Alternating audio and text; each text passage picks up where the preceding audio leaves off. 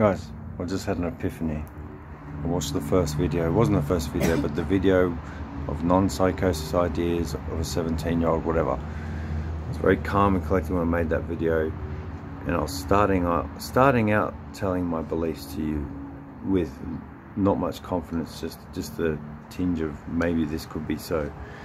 I've been through a midlife crisis, right? I was engaged, had a child, and got broken up with when the child was 3.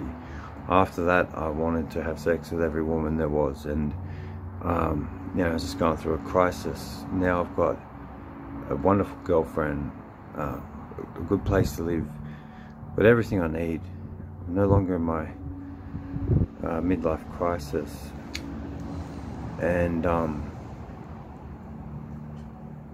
want to thank everyone for helping me on the way. And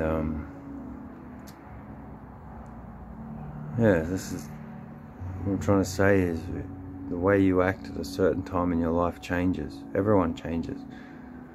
So that's why there's no point in being judgmental, because it's all temporary. We all have to go through certain things and do certain things. Anyway, I feel so peaceful now. I feel so at peace. And I prefer being 5 out of 10 than being anything above. I feel just chilled is better for me than say 10 or 9 or 8 or 7 or 6.